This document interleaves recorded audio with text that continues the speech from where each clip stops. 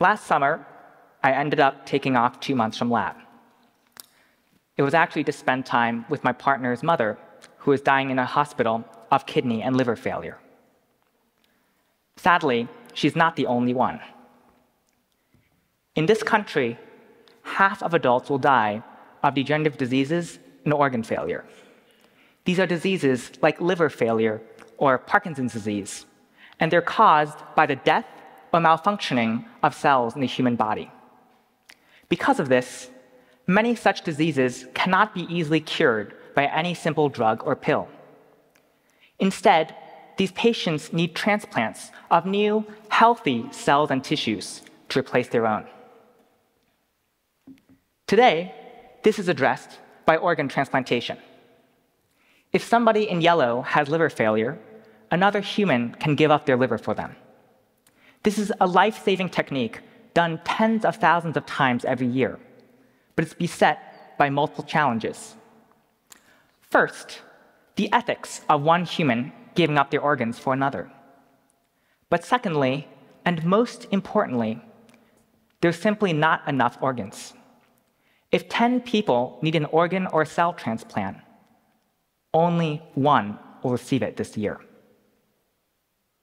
That means that 90% of patients, like my partner's mother, will never get the life-saving transplant that they need.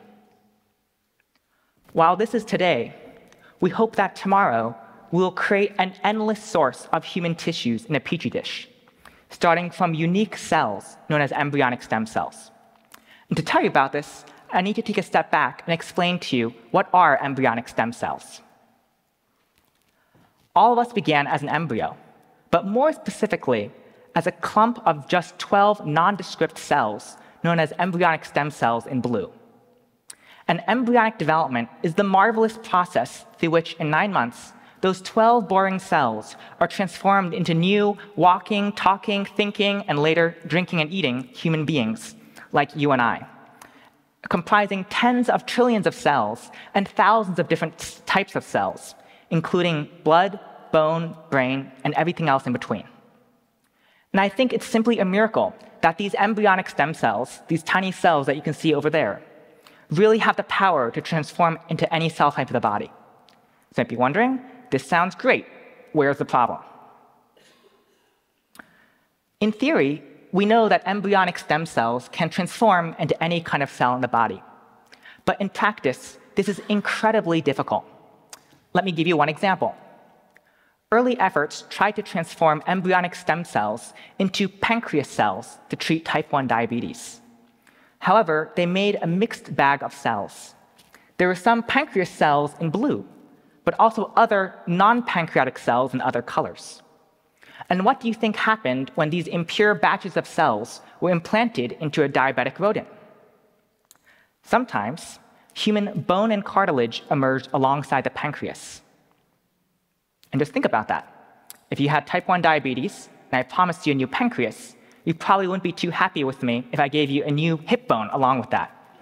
And while this might sound simple or funny, this is really the actual problem we face in the lab every day, that these impure batches of cells can't be used for many types of therapies. And my lab's goal is to create pure batches of specific human cells, like bone or heart cells. So why is this so difficult? Let's say you sit down in your car at Stanford, and you're trying to plot a cross-country expedition across the US with thousands of potential destinations ahead of you. You're just like an embryonic stem cell. You have thousands of choices ahead of you. You're not sure where to go. Let's say you want to get to someplace specific, like Chicago.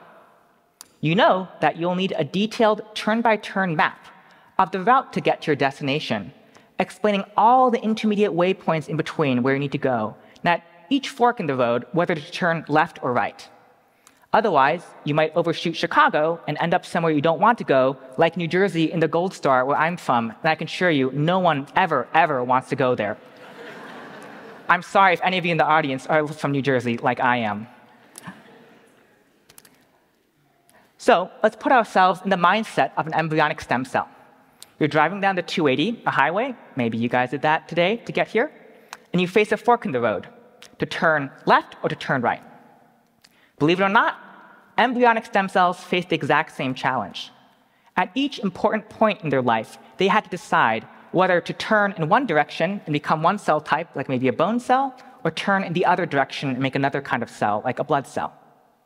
So what tells a stem cell to go one way or the other? You and I, we can read road signs. Of course, stem cells are not so simple. They interpret biological signals, like A or B, that tell them which way to turn. So our lab developed a really simple but powerful approach. We thought, to force a stem cell to steer into one direction, what if we block the signal that makes one cell type, and of equal importance, activates a signal that makes the other? Think about it. Let's say you're driving down the road and one exit is completely closed off. You have no choice but to steer in one direction. And that's exactly what my lab succeeded in doing. And using this very simple approach, we've succeeded in creating over 20 different kinds of human cells in pure form, like bone, heart, blood cells, and many things in between. So today, I've shown you a lot of real-world maps. Now, let me show you the developmental map that my lab created for stem cells. It looks really simple, but it took over 10 years for us to create this map. It begins on the left-hand side with embryonic stem cells.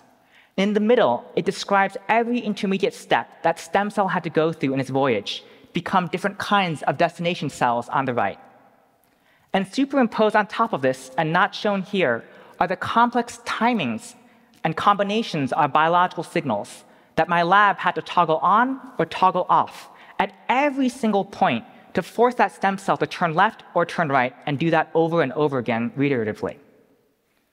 This developmental map has finally allowed us to convert embryonic stem cells into pure batches of different types of human cells. We first succeeded in turning embryonic stem cells into brain cells, or neurons. These neurons, they have long projections that fire electrical impulses. Shown on the right in purple is actually the first photo that my lab ever took of a particular type of human brain cell that we had created from stem cells. As you can see in purple, they have these long, beautiful projections, and even more excitingly, when we measured them, they actually fired electrical potentials. And I thought that was pretty cool. Using this map, we can also navigate to other destinations. So the next thing we tried to do was to make human liver cells, together with my Stanford colleague, Lei Cheng Ang. If we blocked the brain-inducing signals and activated liver-inducing signals, like that two-pronged approach I told you about before, we successfully converted embryonic stem cells into real human liver cells, shown here in brown. When we implanted these human liver cells into a mouse with liver failure, remarkably, it increased the lifespans of these mice. And this is a really striking result to us because it suggested hope in the future that we could mass produce human liver cells to give new treatment options for patients suffering from liver failure, like I alluded to at the beginning of my talk. We also turned these embryonic stem cells into bone cells. I'll never forget this experiment because I did it on Christmas. But when we injected these human bone cells into a mouse, it generated, for lack of a better word, a real human bone that you can see up there. And when I poked at it with my glove, it was hard, white, and bony, for lack of a better word. And I thought, it's just pretty cool that we now understand the steps of human bone development so well in this map that we can now create synthetic human bones in the lab from embryonic stem cells. But now I want to tell you about the last thing that we're working on, which I find most exciting, which is to create new human blood and immune cells from embryonic stem cells. And you might wonder, why are we fixated on this? I've spent today telling you how our lab is doing a better and better job creating tissues like liver, bone, and other things from embryonic stem cells. But what happens when we transplant this liver into a patient that needs it? This patient's immune system isn't going to welcome this liver with open arms and say, this is a life-saving organ transplant I need. It's going to say, this is a foreign organ. I have to attack and destroy it. And to me, it was a really sobering moment when we realized that all our efforts at making better and better cells from stem cells would really be for naught, unless we could conquer what we thought was the last frontier, the human immune system. And at Stanford, together with my colleagues like Irving, Weissman, and others, we have an ambitious plan to do exactly that. We are trying to create blood-forming stem cells from embryonic stem cells, such that when we inject these into a patient, it'll generate a fresh, new blood and immune system, shown here in red. So then what happens if we take liver tissue made from the same embryonic stem cell line and give it to that patient? The patient's immune system should say, hey, this is my kin. I should welcome it and accept it forever. And that's what we hope the future of regenerative medicine will be. That one day, we'll use a small number of embryonic stem cell lines to treat most patients in need. From each embryonic stem cell line, we hope to produce a tissue and blood-forming stem cells and freeze them down. And then, when someone needs an organ transplant, they won't have to wait. We can thaw out the tissue and the blood-forming stem cell and inject them at the same time, replacing this patient's tissues and their blood and immune system simultaneously. So we hope that this will be the future of regenerative medicine, where we use embryonic stem cells to produce a limitless source of human tissues for patients in need. That's the future we're working toward and which we're very excited by. Thank you.